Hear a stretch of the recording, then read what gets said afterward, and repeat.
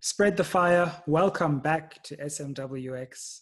We've been away for a while. I'm sure you can see that the fro has grown, but I'm very, very delighted today to be joined by Rebone Tau, who is the author of this new book, The Rise and Fall of the ANC Youth League. And Rebone is not only a brilliant new author, but also a political activist.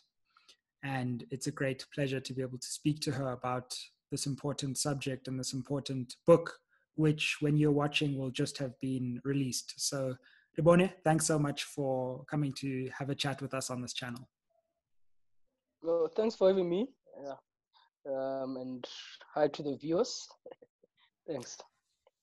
How are you feeling to be publishing a book still as a relatively young South African? I, for one, know that it's an interesting thing to be releasing a book and a culmination of many long, hard hours. So before we jump into it, just how are you feeling about putting this out? I think one must start by saying, actually, I'm the first member of the ANC or ANC Youth League. Because when I started writing the book, I was still within the ANC Youth League structures. I just graduated in April this year. But for me, that is a huge achievement that as a member of the Youth League or ANC, I was able to write such a book, and having led the Youth League even at the national task team level. But before that, having led the Youth League in the Tshwane region, So for me, I'm overwhelmed by even the support, from fellow comrades who have actually read the book, and acknowledging that this is a well-researched book. It's not a book about gossip and internal fighting within the party that everyone is aware of in the public domain, Yeah, absolutely. No, and I'm wishing you all the best for it. I think it's really important that we write our view. And I think what I'm excited about in the book is that I think we are all familiar with the distant history of the Youth League, the Lembede moment, the challenge to Xuma's ANC. But what I like about your book is, yes, you do deal with that. And of course, in the opening chapters, you deal with the formation, but the heart of the book is really about the more recent history of the Youth League and what has been happening, I would say, in the story of two Nazareks and two Mangaungs. And so why was it important for you to address the recent history of the Youth League in quite so much detail, as opposed to just looking at the distant history of the Youth League, which I think is quite well known? I think first and foremost, just want to say the title is on its own, The Rise and Fall of the Youth League. And the fall is based on the recent events, that we've seen within the organization internally. The 2008 conference of the Youth League, which was in Mangaung, and a few months later had to be reconvened in Nazareth, that conference. And I think internally in the party, we are not able to really engage frankly of what went wrong and when did it go wrong. But through this book, we're able to say the 2008 conference, where we saw new culture or new doings by members of the Youth League. It was in the papers about the behavior even of delegates when the top 5 was announced. And when we talk about the disbandment, we just talk about 2013 disbandment, the expulsion of Julius, but we don't look at the root cause of where some of these things come from and how that conference was handled by, I think, also the ANC leadership at the time. And this, what is interesting, that it was immediately after Polokwane conference of the ANC, which some would say was a watershed conference of the ANC. Then immediately the Youth League had to go to its Congress in 2008 after the ANC conference in 2007. Absolutely. And I want to take a look at just something you say about where you think the Youth League is at the moment. In page 127, where you say, the Youth League could once stand tall among other political formations, hold its own in the battle of ideas and win. It is now mainly associated with corruption scandals and disorganization. Its potent identity and status as an organization that counted giants like Mandela, Sisulu, Tambo among its luminaries is now a memory. The ANC Youth League has abandoned its political mandate. It must work to win it back. And I wondered on that, whether you think there's still a point of the Youth League. You trace its fall in such detail that it leads the reader to wonder whether there's even a reason to want this organization back, or whether alternatives, even a youth party, for example, are better alternatives than a youth league, which is so fundamentally, in some ways, it seems compromised. What do you think of that? Firstly, one must say that we live in a very youthful population. South Africa as a country, and the only youth formation of youth political party that we all know of is the Economic Freedom Front, EFF. Right, sure. and the EFF was formed by members of the Youth League. We all know that Julius Malema was expelled from the Youth League, and Floyd Shivambu was expelled, and they then decided to form the EFF, which then had, because they had a huge following within the ANC Youth League, and that's why it was easy for other Youth League members to just live with them, and form part of this new political party. But if you look at other political parties cut across, whether the UDM, whether the DA, whether the IFP, most of them are still led by people who are no longer youth, That's for sure. And the reality of the matter is that we need to understand, when the Youth League was formed, its primary task was to champion interest of young people and rally them behind the banner of the ANC. And as I said earlier on, that we've got a very youthful population. So the Youth League still remains relevant. Unfortunately, in the current political landscape in South Africa, there is vacuum. And that's why if you do research on whether even the previous elections or the 2016 elections, you can see how the EFF has been able to capture young people's imagination in this country, because the EFF vote in the main is from the youth of this country more than anything. And that's why at some point we saw the EFF winning, the EFF student command winning across different institutions of higher learning, But I still believe that the Youth League, if it's given its space to organically rebuild itself, outside of the factions within the ANC, it can still play that meaningful role of championing interest of young people, because you can't have a youth league that is so inward looking today, because theirs is more focused on whether being a councillor or being a member of parliament. In 2015, I'll give you an example. The Youth League takes a resolution, which is correct in my view. About 40% of young people should be given the opportunity.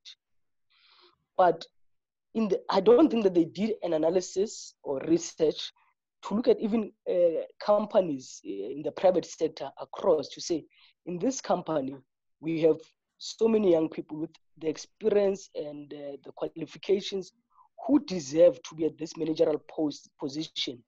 So since 2015, they've been so inward looking that it's more about becoming a councillor, becoming an MP, but not looking at the private sector, because they're not speaking to the youth outside of the organization.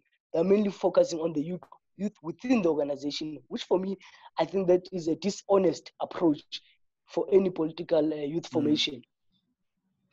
Well, let's go back a little bit, which you do so interestingly in the book, and look at the genesis of this problem here, this fall. because I think what's really interesting about this work is you spend a lot of time looking at, from, let's say, Polokwane, how the Youth League evolved and then eventually devolved. So take us back to the Polokwane moment, when also the Youth League's term is about to come to an end in 2018, and Malema's Youth League is really born, and how some of the seeds of both the Youth League's strength and its destruction are sown in that moment of intense factionalism within the ANC. I think when we look at the problems, we must not only look at the 2008 conference of the Youth League. We can go back to 2005. You had the former deputy president of the Youth League, Rebone Tau, who was suspended building up to the Polokwane conference because he was seen to have a dissenting view, which was supporting the then president of the ANC, Thabo Mbeki. And while the other clique within the Youth League, were supporting the Zuma moment, going to the Polokwane conference. Now, alone that suspension started a new culture, in the movement, in the Youth League, where when you hold a dissenting view, then you get suspended, interesting enough, after the expulsion of Malema in the Youth League, you had Pulemabi, who was expelled in the Youth League himself, and after his election in the ANC in 2012, in 2013, before the disbandment, his expulsion was then reversed, and then he came back as the Treasurer General of the Youth League again, But it shows that from 2005, that's where the Youth League started to have problems, where you could see the Youth League being very, there's a thin line I always say between radicalism and anarchy. So then the anarchy we started seeing it, because of, as I said, that the 2007 conference of the ANC was, as we always say, it was a watershed conference. So it did not only start on the eve of 2007, but from 2005, when President Zuma himself was suspended, if you recall, when he was removed as the deputy president of the republic, then we started seeing the mobilization, the Youth League going to Maritzburg court to support his case and so forth, That's an interesting starting point, actually, because as you say in the earlier chapters, I suppose, before you get to disbandment and even factionalism, you do start to chart even that earlier history. And it's interesting to think, actually, because in many ways, the factionalism within the ANC as a whole, which really began in a new era around 2005 with the Zuma Mbeki tussle, had consequences on every organ of the ANC, including the Youth League. And much of what we see can be traced back even to that fight, which I think is a really interesting insight as we look at the organization as it stands today.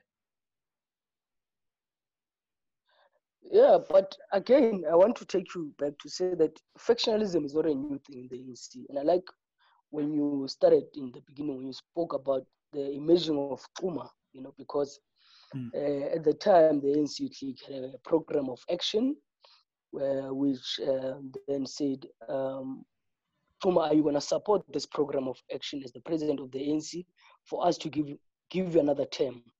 And he was not really buying into that program of action of the ANC Youth League. And that's why the likes of Mandela, Sisulu, and them, and Tambo, then started engaging Moroka, to say to Moroka, and before that, they engaged other leaders of the ANC to say, are you available for this position of the president of the ANC? And other leaders said, no, we're not available. And Xuma said, Moroka said, no, he's available for this position. So in the past, factionalism was not more about, in my view, not about resources, but it was an ideological, factionalism, because the ANC in its nature, it is a broad church. We've got different school of thoughts within the ANC. But since its formation, the ideological battles have always been there, and that's why the Youth League then supported Moroka, who eventually became the president of the ANC, based on the program of action that the Youth League of the generation of 1944 tabled at the conference of 1949. But over the years, we have seen that the factionalism is not more ideological, it's more about defending and about positioning yourself strategically, whether for deployment, whether for business and so forth. So let's come to the moment after Polokwane, because we've looked at some of the the genesis of that moment, especially the battles, which, as you say, are endemic in all political parties. But something did seem to happen leading up to Polokwane, which was very divisive. And then you had essentially the Malema era in the Youth League, and you have an interesting take on what that meant for the organization, both in the way it some ways sowed the seeds of the decline, as you put it, but also strengthened the organization in the lead up to elections. Take us through what you think the legacy of Julius Malema's Youth League is between 2008 and 2012-11. I think, yes, Malema comes in 2008 after the conference had to resit again in Nasrec.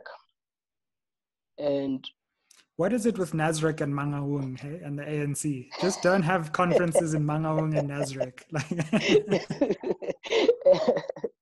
But what was interesting now about this is that Malema, in his nature, he's someone who he's got that thing as a leader. When he speaks, he's able to capture people's attention. And during his era as the president of the Youth League, and I think coming from a conference which was highly contested of the outcomes, he needed to affirm himself to also even the society, because whether we let or not, the media was covering this conference. South Africans were following what was happening at this Youth League conference. So he had himself also to affirm himself as a leader of one of the progressive youth formations, because you've got the progressive PYA, the Progressive Youth of South Africa, which is COSAS, SASCO, and the YCL. And one of the things that even under his leadership, what is acknowledged was the lack of political education. But they had programs, visible programs that spoke to the youth of this country. And that's why he was able to, even when he formed the EFF, he was able to get the attention because of what he had built over years as the president of the ANC Youth League, I remember one interview with him and Deborah Pata, one of someone who was very respected as a journalist, he was able to engage on even difficult issues, and he always brings content, whatever that he would engage on as the president of the Youth League. So the programs that they had from 2008 up to 2011, and I'll say why up to 2011, the program that was speaking to the youth. And there was a build-up to the 2011 conference, because the 2011 conference, the resolutions alone of that conference, it's what the EFF talks about today, but those are resolutions of the Youth League. But interesting enough is that you can go to the 1949 program of action of the ANC and look at the 2011 resolutions. They are not far from each other. They were merely reminding the ANC leadership what the ANC had committed to at the time, in 1949. So you have that that shows that, and those resolutions, they had done serious research, studies comparing also to other countries, so that when they engage the ANC, they engage the ANC from an informed point of view. And then let's come to the disbandment then, because we have a youth league that is in the first Zuma term, occupying a lot of media attention. Malema himself is really on the center stage of South African politics at this moment. But slowly there seems to be opposition to Zuma growing towards Mangaung, again, the 2012 ANC conference in Mangaung. And in the background to this contestation against Zuma, there's also this disciplinary process that's happening, eventually leading to the suspension and expulsion of various leaders. And this paves the way for a later disbandment. Take us through that Mangaung moment and the 2011-2012 period, and why you think this is an important moment for the organization and its trajectory from that moment. I mean, already when we went to the 2012 conference, Julius at the time was expelled, and if you recall, he had even written a letter to the conference, to try and appeal the decision of his expulsion, because he felt that it's fine if they have suspended him and removed him as the president of the ANC Youth League, but can they not please take away his membership, But unfortunately, that letter was not engaged in plenary, and there was discussion, in plenary on the issue of the ANC Youth League, to say this is where the Youth League is. Unfortunately, the soul of Comrade Sindiso Makaka, rest in peace, Makaka, who was then the Secretary General of the ANC Youth League, who was now suspended for a year, and his suspension, I think it was going to be lifted in April. So they disbanded the Youth League in March, just before even the suspension of Makaka is lifted. But the conference comes to a resolution and says the incoming ANC NEC should engage on the matter of the Youth League. The conference will not take any decision on the ANC Youth League. The NEC will then have to reflect and see if whether, because there were other options for the Youth League. It's either to go to NGC, which then will replace Malema, who's expelled as the president. Makaka, yes, he would have came back as the Secretary General. Or you would go to an early conference of the ANC Youth League, right? And then there was the option which I think the ANC felt, which personally I feel that decision was an emotional decision. The ANC eventually felt that we're going to disband the ANC Youth League, I feel that they should have probably gone for two options, because at the time I was leading in Tshwane in the RSC of the ANC Youth League in the region. And I remember we had deployees who came from national and the province to say to us, these are the options that are tabled by the NEC of the ANC Youth League, that we go for NGC or we go for an early conference. So that means branches of the Youth League will then have to reflect and then say, as a region, we feel that let's go for an NGC or let's go for an early congress.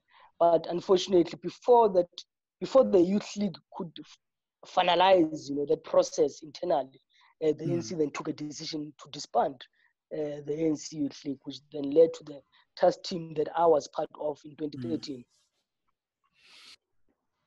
So I want to just pause there in the historical narrative and ask you a question that I think runs as a theme through the book, even though there isn't a chapter on it. And this is the question of gender in the ANC Youth League. It's an organization that has not had a woman president. Often leadership has been dominated by men. And on the contrary, in your book, which I think is refreshing, takes the voices of various women leaders within the Youth League, where you interview various people, and charts the story of different women leaders at different points of the movement within the story. Why did you think that was an important angle to thread throughout the chapters? And I think it's an interesting angle that hasn't been looked at in sufficient detail. I mean, in the book, I make an example of COSAS. COSAS, since its formation, has had two female presidents. The first one being the late Sandra Baloyi, and the second one being Zama, the president, who became president of COSAS. the Youth League, since its formation, has only had 2 female secretary generals. And the first one being Phoebe Porchiter, who became a secretary general under Malusi Gaba. And then you've got Vuyisa Tulela, who became the secretary general under Julius Malema, you know. And interesting enough, both of them are ambassadors, you know. Vuyisa Tulela is currently serving as an ambassador to New Zealand. Phoebe Porchiter, she served as an ambassador to Poland. She's currently the general manager of the ANC at Luthuli House. But this also shows you the quality, or of female comrades that the ANC Youth League has been able to produce. That today, even they are given these responsibilities within the movement or within the state. But interesting enough, you'll always find a situation where out of the top 5, there will be 1 woman and 4 men, you know. And that's why, when we're going to the 2017 conference, that the Youth League was supporting Mama Nkosazana Zuma for president. And some of us will question, but in the Youth League, how many even chairpersons of regions or provinces do you have as women? If today you're able to stand up and say, Mama Nkosazana Zuma must become the president, why don't you also look at yourself internally as an organization on the issue of patriarchy, and not that there are not women who are not capable of leading as presidents in the Youth League. There's a lot of young women which I think do have the capacity and can take the ANC Youth League to greater heights. They've sold the ranks of the organization. But unfortunately, men have always been the ones to sit at the dinner table and take decisions, And you see, you have a constitution which says 50-50, and sometimes you might want them think that the 50-50, it's only done because of it's compulsory per the constitution. So they will just put them as additional members. Okay, just try and put 50% within the additional members of women because the constitution says so. But I think if the constitution was not saying that, I don't think that we'd have a balanced, NEC, whether both in the ANC or in the ANC Youth League that have got a representation of women. I mean, look at in the previous ANC NEC officials, we had 2 female officials. You had Bale Gambete and Jessie Duarte. But in this NEC, you only have 1 female. It shows that the struggle of women within the organization still has a long way to go. People, when they vote, they're not conscious that there are women who have got capacity, who should be also given an opportunity to lead. Because it must not be as if they're doing women a favor, Women do have the capacity to lead in all spheres of life, Yeah, absolutely. And it's interesting reading through the book where you mentioned different people from Phoebe Potgieter to Stella Ndabeni-Abrams, for example, current minister. You realize, wow, various prominent state ANC leaders have actually made it through the Youth League, even though often within the Youth League, they don't rise to prominent positions of leadership. And so it would be interesting, I think, as the organization tries to rebuild itself, which remains to be seen, whether it will actually tackle this question and reform itself in a way that's far more representative of questions of gender. And on that note, I want to just come to finally the present.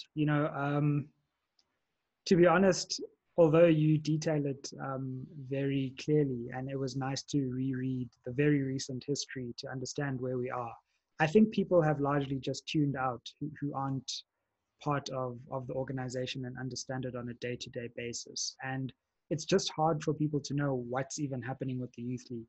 There's something about an election, then the election's postponed, and then is there even a Youth League anymore? Take us through where you think things are now and why at the end of the book you kind of put together a set of letters from former Youth League leaders for the next generation to say something needs to change. The ANC Youth League, NEC, which was led by Colin Maine, was disbanded last year. You had young people from different provinces, mobilizing. And I'll give you an example. One of the things which came out of that process was that you had now the Secretary General of the ANC Youth League, Nzunza, who is the Deputy Minister of Home Affairs, being now a member of Parliament and now being in the executive through being the Deputy Minister, which historically it has never happened where a Secretary General, because being as an SG, you are full-time per the Constitution. So those are some of the things that young people were raising, that it means we don't have an organization anymore if you don't have the SG full-time to the house per the Constitution. You had the president, Colin Maine, who also went to Parliament, but he later resigned as an MP, which also, by the way, in the Youth League, the president per the Constitution is full-time. So now you have now an organization which is left with only the TG, in the office, the deputy president, the president, the SG, the DSG, they're all in government. And the question is that the Youth League needs to go to conference, and will these comrades have time to take because when you go to Congress of the Youth League, it's not as simple as people think, especially a national Congress. It can take you a year to prepare just for that process. Sure. Now, when you have government responsibility, because the DSG to Nzunza, Tandimuraka is MEC of sports in Limpopo. So alone in the DSGO, you don't have anyone who's going to be full-time in the organization. So these young people then were lobbying. And then there's the issue of the liquidation of the Youth League. I'm not sure where it is currently at this present moment, but there was a letter that was written by the Secretary General of the ANC, Makashule, to members to say the Youth League has been liquidated and they're trying to get it to be rehabilitated. So I'm not sure what is happening with that process. Then a task team was formed after the NEC of the Youth League was disbanded. But the task team that was formed, it was of ANC, NEC members. So they call it the ANC National Youth Task Team. Most of the comrades in that task team are ministers.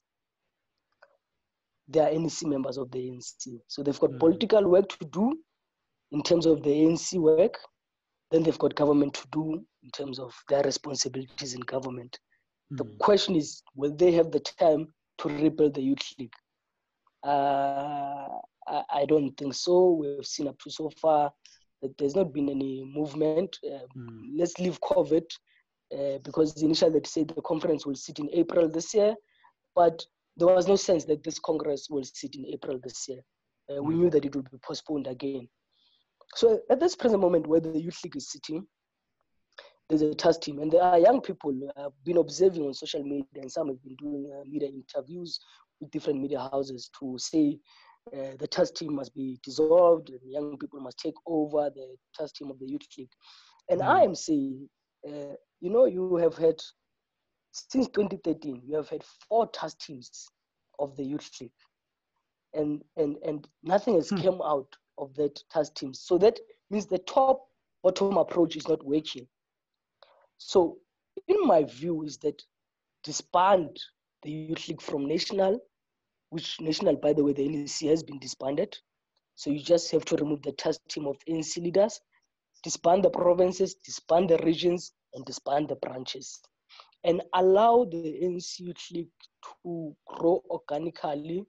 Make sure that members of the Youth League become community activists, because that is what is also missing in the ANC Youth League. Most of its members are not really active in their communities to deal with the challenges that face the communities, because whether we like it or not, there are different challenges on a day-to-day facing the communities, and work on the issue of political education, because the danger of having members who don't understand politics, or even the organization that they are a member of.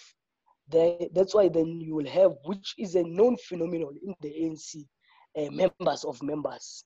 So you will also have that automatically in the Youth League, members of members, because of they did not go through a serious political education to understand and appreciate this organization, and to understand that it was led by leaders who had a vision. I mean, the leaders of 1944, their vision or mission was to achieve political freedom, of which they did.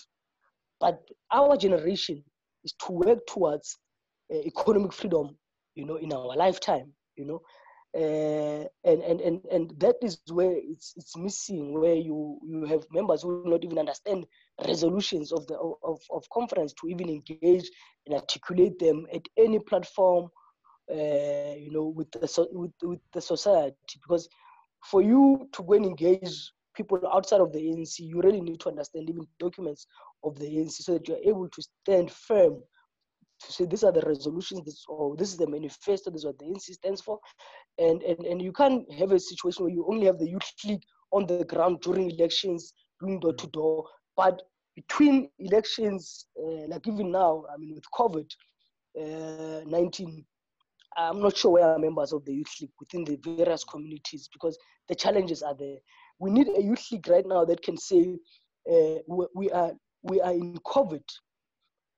What are the economic recovery plans, post-COVID-19? A lot of people we know have lost jobs. More are still to have jobs. The president had promised us before COVID that there will be so much jobs for young people. And due to COVID, those jobs did not come through. So what will happen to the youth between now and maybe the next elections, which will be in 2024? So we need a Youth League that will bring such discussions to the ANC, because the Youth League in its nature, it gives new ideas to the ANC. The Youth League in its nature, it gives life to the ANC. And that's why the ANC, I mean, today, the ANC NEC meeting has started, which will end on Sunday. And I've been saying to a lot of people, this ANC NEC meeting that's sitting today, it's a make or break for the ANC. If the ANC will not deal very harshly with issues of corruption, the people of South Africa are tired. People have lost jobs. People are not in a good space. They don't want lip service anymore. The sad part, as this NEC meeting sits, the Youth League is not there. Why? Because the Youth League was disbanded. So the Youth League is represented by ANC NEC members who automatically would be sitting in the meeting. So you don't even have the youth voice that will champion and say, guys, you continue to fight along factional battles within this ANC NEC, but these are the issues that are affecting this country. These are the issues that are affecting us, the youth of this country, which, by the way, we are the future. So it is in the best interest of the Youth League to be given space to rebuild itself, because that means if they don't do that, the ANC is going to die a slow death, because people can be patient, but don't push people's patience. We have seen in the last elections how the ANC dropped to 56%. We have seen in the last local elections how the ANC lost Tshwane Metro, the ANC lost Ekurhuleni, which is in coalition with the AIC. We have seen Joburg, we have seen Nelson Mandela, and those votes that they've lost is votes of young people. And the young person, you can't tell them about the history of the ANC. The young person is worried about today. What does it mean for them in terms of building their own life, getting jobs, and all that, So that is a problem. I'll give you an example. NEFSAS recently issues a statement and say, I think around 4,000 students, they found out that they don't qualify for NEFSAS, there's a SARS issue. But the students were saying, our parents are unemployed, and before COVID, their parents were unemployed, but they've been told now they have to re-appeal this process. So in 2017, you take a conference on free education, you come back in 2020 and exclude students. So it shows, and now the youth voice is not there to be championing this struggle of students, and to say to the ANC, as it is even today, to say there is this problem. While we're dealing with corruption, there are students who are going to be sidelined. And these students have to write their final exams for this year. Now you've given students a panic mode, and now they're no longer focused, because now they don't know their fate and so forth. Yes. Well, it's funny because my feeling is you make such a strong case for the need for the Youth League that I just wonder, where's the cutoff? How much longer would young people wait until there's a Youth League? Is it 1 year? Is it 2 years? Is it 5 years? At what point do young people just say, you know what, like, I don't care anymore? Either we do something new or we just abandon this ship, because quite frankly, it seems as though there's almost a systematic plan to suppress the youth voice. I know I said we're ending, but what you said just forced me to think that. I mean, if you would disband the Youth League, as I'm saying, stop the top-bottom approach, do the bottom-top approach. That does not mean young people can mobilize themselves behind the pen of the ANC and do community activism work. Those who are students, whether at varsity level, can work very closely with SASCO to advance the struggle of the students. Well, even sorry. But even form a plan to lead the organization. Why should it be that someone who's the age of 30 can't lead the ANC, or 35? It just seems to me that this notion of a discussion, which has, I think, if I'm not wrong, there was a paper during the task team that we crafted, because there's been a discussion that probably we should review the age limit, of the ANC Youth League. And I like what you're saying. When O.R. Tambo became the Secretary General of the ANC, he was in his 30s, when President Ramaphosa became the Secretary General of the ANC, he was 35. So I fully agree with you. I mean, you go back further even from Seme. It was never, or so at least there were often young people not just leading the Youth League, but leading the organization itself. The ANC, yeah. So within the ANC Youth League, yes, there's been in different corners, there's been a discussion that probably the cutoff year must be cut to 25 years, because some have argued that, listen, your priorities become different when you're in your 30s, you're starting your family, and all that. So you can't be really bothered, you are worried about bread and butter issues. And that's why then you'll end up being, find yourself being a member of a member, because now it's survival of the fittest, You've got a family to take care of, compared to someone who's in their 20s, who's probably still staying at home. So their priorities are not the same, in terms of advancing the struggle of the youth of this country. So I would agree with you that historically, even in the ANC, you've had young people leading the ANC, and this gives us an opportunity to say, while there's this vacuum of the Youth League, going to also the ANC next conference, because for the first time, I've been telling people that you must look at the patterns. For the first time in 2017, you have officials of the ANC who are not all in exile. That must tell you how the political terrain is changing within the ANC. And I foresee the next conference having a lot of young people contesting to be in the ANC, NEC. Some might contest to be in the officials. We'll see how the momentum goes going to the conference. Because something that someone always says that, there are people in the Youth League who are there just for money. Because I always say, in politics, we join politics for different reasons. And there are those who are there for money. There are those who are genuine activists who care about the well-being of the people, who want to make change in society. But those who are there for money, you'll see them, because now they want to have the Youth League to use as a vehicle to get a seat at the table for business or for jobs. So they will all run to the ANC and contest the conference, and because they will want to have a seat at the table. So they will see now the only vehicle now being the ANC. which again might be a problem if you have people who are just there to benefit themselves. That means that the ANC will not cleanse itself, and self-correct, because of the caliber of people that might be leading there. Because the issue here is about the caliber of people that should be given the responsibility to lead, and it should be people who care about the people of this country. Because the liberation did not stop in 1994 when the ANC got in government. The people of this country still need to be liberated. You look at the inequalities that we see